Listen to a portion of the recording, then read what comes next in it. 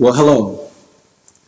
Again, MBC, and those of you who watch us from around the world, we thank God for you on this New Year's Eve. It has been my honor, by the grace of God, to bring God's word to you the year of 2021. It's been a difficult year, but we thank God that his word has guided us every step of the way. And as we end this year, we thank God for your support. We thank God for your prayers. But most importantly, we thank God for Jesus, our Savior and our King. Tonight, as we share a word of encouragement to you virtually, we'll talk about three things about how God has sustained us, helped us, and held us together. Would you share this word with your family members as we reflect back on the hand of God and how he's strengthened us physically and how he's walked with us psychologically and emotionally? Sybil and I and my family want to wish all of you a very blessed new year. And our desire for you is to grow in the power of our Lord and Savior Jesus Christ and be a light in the dark world. Watch us now. Call a family member and let them know we're on. Happy New Year.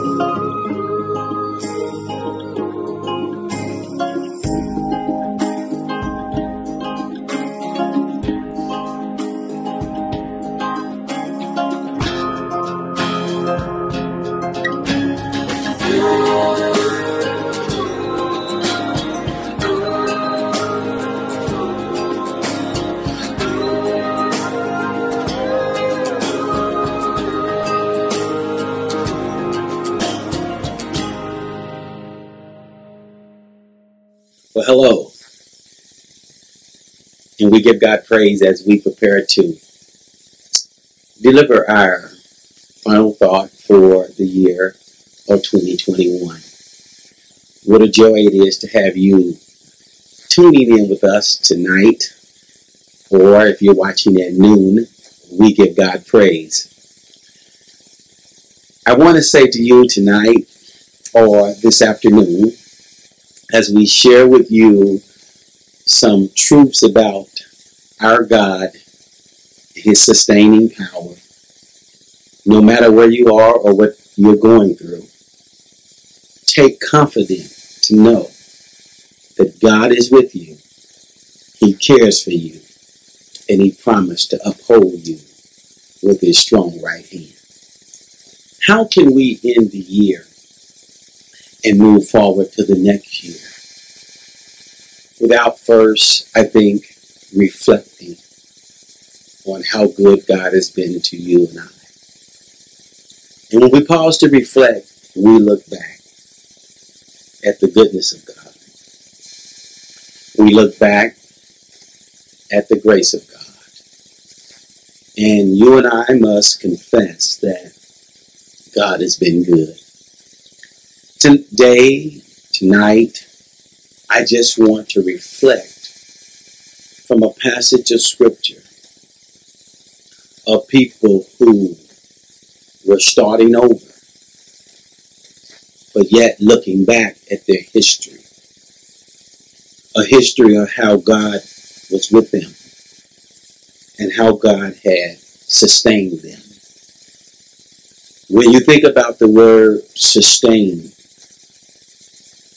it means to strengthen, support, to strengthen physically. And many of you who are here, you've been in odd places in 2021. Most people are comparing 2020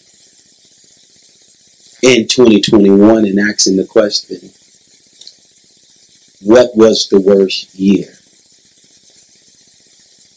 Well, I'm not an expert and I can't tell you that. But what I can tell you is that whether it was 2020 or 2021, God has sustained us and gave you and I the physical strength that we need to endure 2020 when the virus and pandemic hit, 2020 when many of us buried loved ones unexpectedly. But he also has sustained us and gave us physical strength in 2021. That word sustain means to strengthen, but it also means to support. And as I look at ways God has strengthened and supported us, he not only strengthens us physically, but he has supported us in 2021 mentally. Many of us have been overwhelmed, and we're like the psalmist in Psalms 55. We would love to take the wings of the dove and fly away and be at rest. But unfortunately, there's not been a hiding place for us to fly away from it all.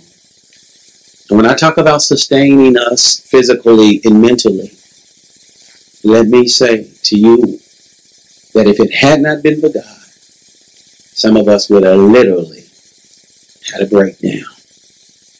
And tonight or this afternoon, whenever you're doing this tape, if you don't remember any word going into the next year and closing out 2021, remember that God has supported you physically, supported you mentally, and sustained you.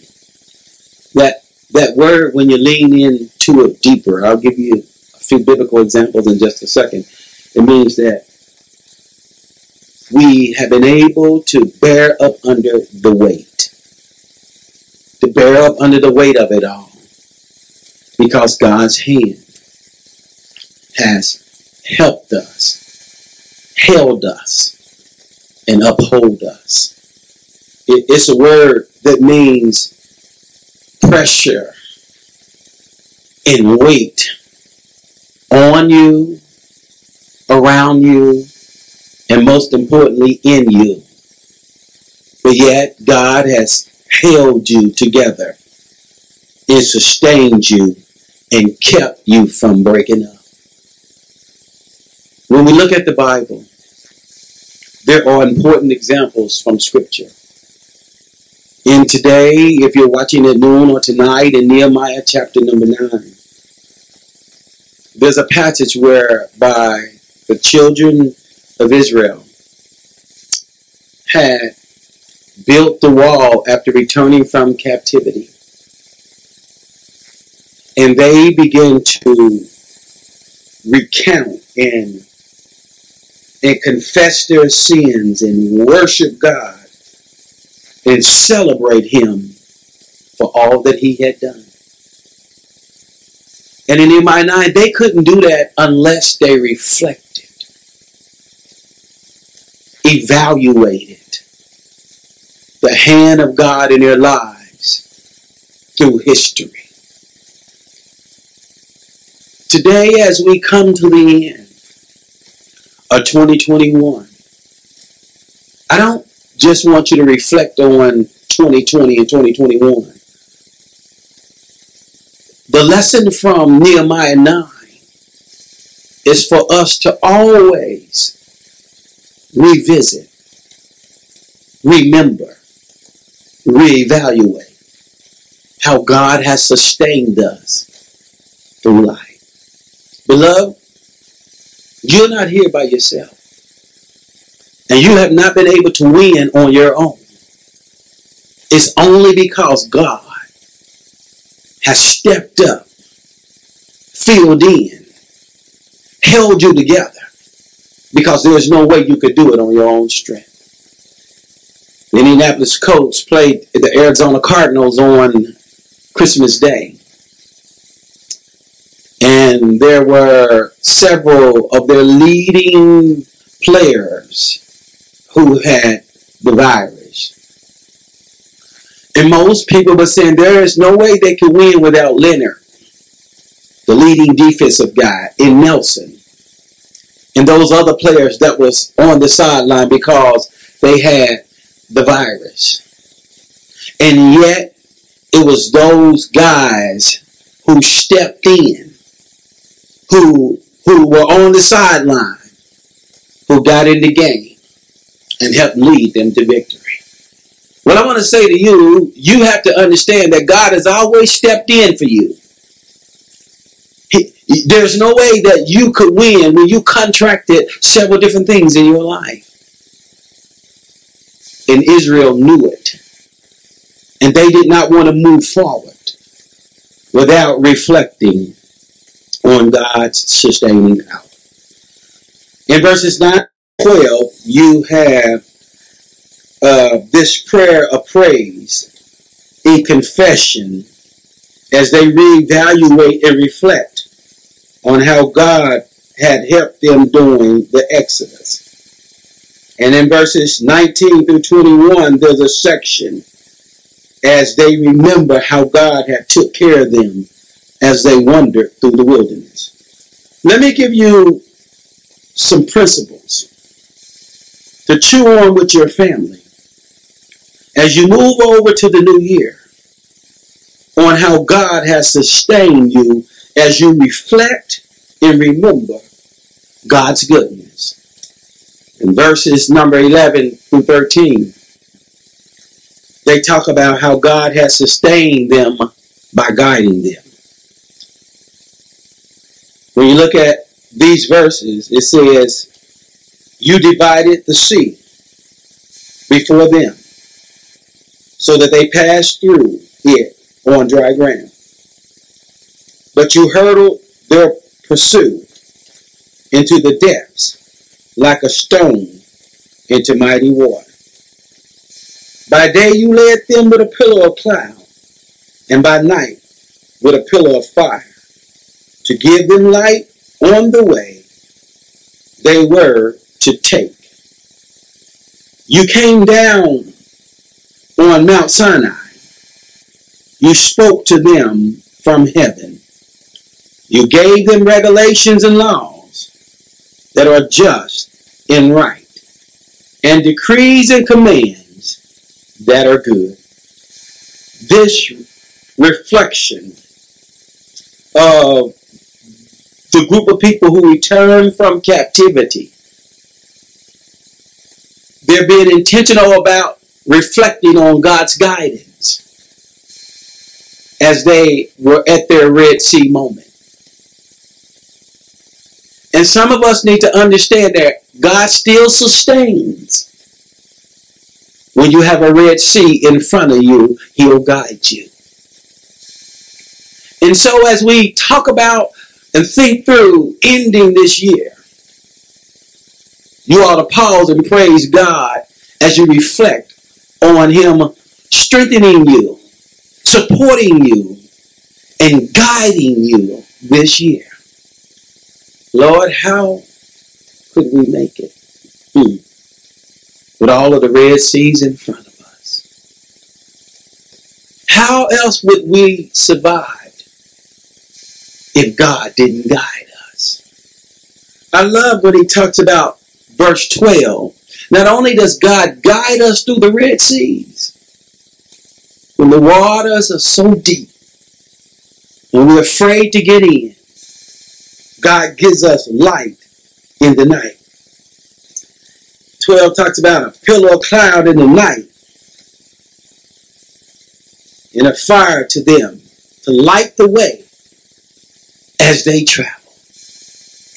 God guides us when Red Seas are in front of us.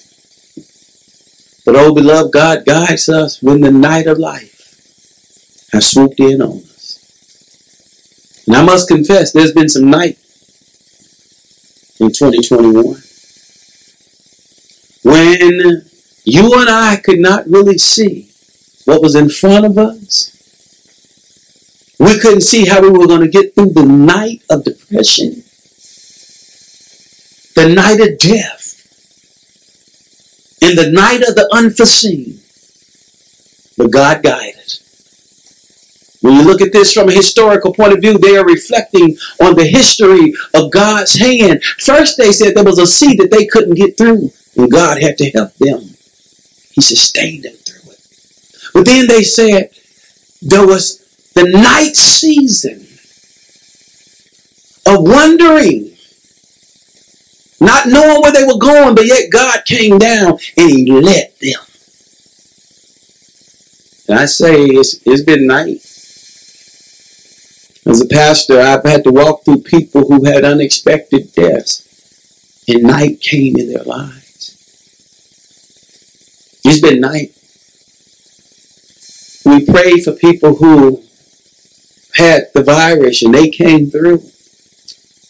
And some people who didn't make it, I'm telling you, God guided us because it's been night.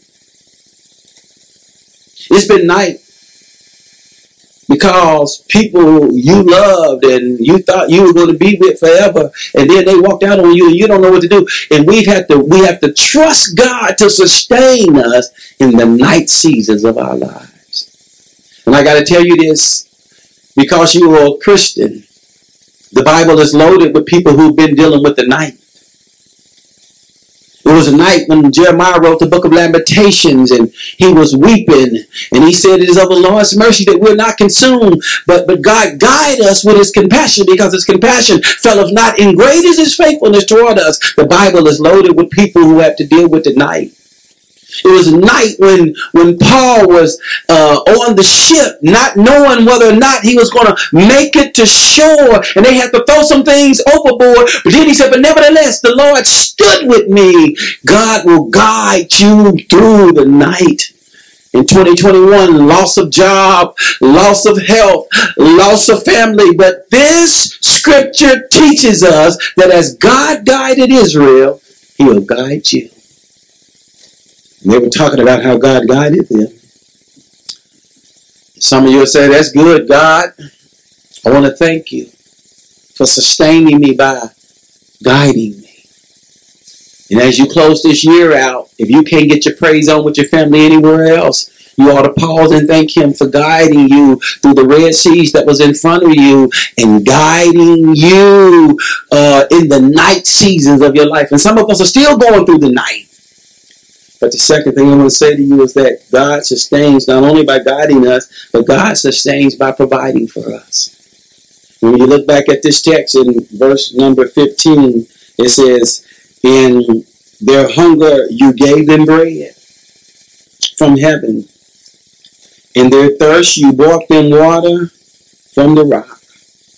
You told them to go and take possessions of the land, and you had sworn to uplift them with your hand. He told them to go, I like this, and take possession of the land you had sworn with, and you uplifted them with your hand. Let me say this to you, God provides for us in the most difficult ways.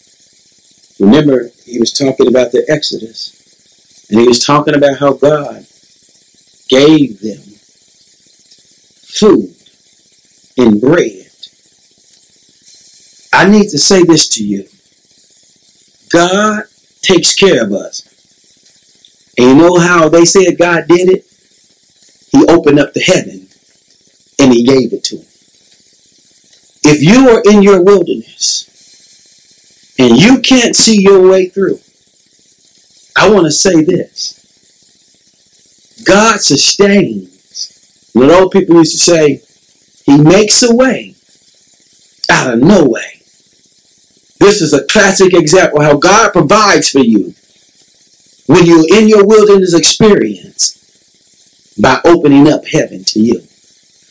I want to say to those of you who are feeling alone and you don't think that you don't know how you're going to make ends meet. You don't know how things are going to turn out. Just know that you serve a God who makes a way out of no way. And he provides everything you need. Now, these are people who are dealing with history. They're looking back at what God had brought them through. They had returned from captivity. They had built the wall. God had gave them the supplies that they needed. And they said, I want to tell those of you who are going into 2021, leaving 2021 and going into 2022, I want to tell you that God guides and God provides. And that's about all I really need to tell you, is that trust the testimony of God's people, that he guides and he provides. We don't know what tomorrow holds, but one thing you know is that he guides and he provides. Ask Joseph. Joseph, listen, was sold into slavery, and it was no doing of his own. But the clearer illustration, without giving you a contemporary illustration, is that God guided this man and he provided for this man. He guided him even though he was in Potiphar's house. Then he went to jail. God guided him. And some of us may be in a house that we don't want to be in, but God guides us. Some of us may be in prison, in jail, but God guides us. And then when you read the end of Joseph's story, God provides for us. He went from being in jail to being the second in charge of Egypt because God guides and God provides. And all I'm saying to those of you who are dealing with trouble, trials, and tribulations today, that God guides and God provides. All I'm saying to those of you who are dealing with afflictions, that God guides and God provides. All I'm saying to those of you who are in the battle of going through death, depression, and disconnection, God guides and God provides. And as we talk about ending 2021, you got to remember that the only way you made it is because God has sustained you by guiding and by providing. So I don't know where you are this year, and you're with your families and you're with your friends. Just know that we serve a God who guides and provides. And maybe you can't get happy on that, but the only way I've been able to make it is because God's supporting hand, God's strong hand, God's right hand. And I love what David also says to illustrate this. He says, even though a man fall, God's uphold him with his hand. Well, as I conclude for this New Year's message, you need to understand that God not only sustains us, I love it, by guiding and providing. God not only provides for us, but can I say one more thing? God pardons us. And some of us are going to end the year, and if you don't watch it, you'll end the year in guilt. But God will pardon you. Somebody's watching me, you've done so much wrong in your life, and you don't know how you can get out of it. I want to say this to you. We serve a God who will pardon us regardless of what we're going through. How do I know that God provides and pardons? Look at verse number 17. In verse number 17, it says, they refused to listen and failed to remember the miracles you performed among them. They became stiff-necked in their rebellion, appointed a leader in order to return to their slavery. But you are a forgiving God. I said he pardons us. Gracious in compassion, slow to anger, abounding in love. Therefore you did not desert them. God pardons us. And I guess I can conclude, since you're watching at home, God guides, God provides. But you know what? How many of y'all know that you've been stiff-necked this year? We've done some things we shouldn't do. We said some things we shouldn't do. We've acted in a manner that God was not pleased. Matter of fact, this verse says when you look at the history of God's people, they were outright stiff-necked. But God sustained them. He held them up. And he held them together by pardoning them. And I want to say to you in closing, I'm not done. But those are three things you can chew on. I don't care what you've done this year. You can be forgiven. you can be forgiven. Along with God's pardoning you, you know what? He's been patient. God sustained you by pardoning you, forgiving you, but he also sustains by being patient with you. I want to challenge you to turn your life toward him. I want to challenge you to give your life to him. The Apostle Paul knows what it means to be pardoned because he was stiff-necked, a Pharisee. But he said, I am what I am by the grace of God. And he realized that he put his faith in God and he began to write, I'm saved by grace through faith. I don't care how dirty he's been. I don't care how dirty you've been. God will pardon you and set you free to start your year right with him. And beloved, that's what I believe. I believe some of us need to get off to the right start by ending this year right, by getting right with God. And I'm so thankful, Lord, that he's pardoning me. He's forgave me time and time again. And you know what? Because he pardoned me, he set me free from sin and gave me another chance to cast my cares upon him. God has sustained you and I by guiding us, by providing for us, by pardoning us, by being patient with us. And that's the word to end this year. In the darkest times of our lives, with all of the Red Seas in front of us, he's held us together. He's helped us to bear up under the weight. And he'll do it, not just in 2020 and 2021. Israel looked at their history and he says that God has always been there, getting them through and taking them to the place that he would have them be. Would you bow your heads with your family and say, God, tonight I just want to thank you for guiding me, but most importantly for pardoning me when I didn't even listen, and just for being patient. Thank God for giving you life in your life. And then celebrate him if he did it for Israel. He'll do it for you. Maybe you need to give your life to Jesus Christ. Let me show you how to be pardoned. Just say, Lord, I confess with my mouth and I believe in my heart that you raised Jesus from the dead. Save me. Maybe you need to say to the Lord, Lord, I want to come back to you. I've sinned so much. But Pastor Webster said, if you dealt with stiff-necked people like Israel, you can help me today. Forgive me. And if you do that, beloved, you can end this year well. And if by the grace of God you make it in 2022, you can start it well. If you gave your life to Jesus Christ, please let us know. 317-546-8131. Have a happy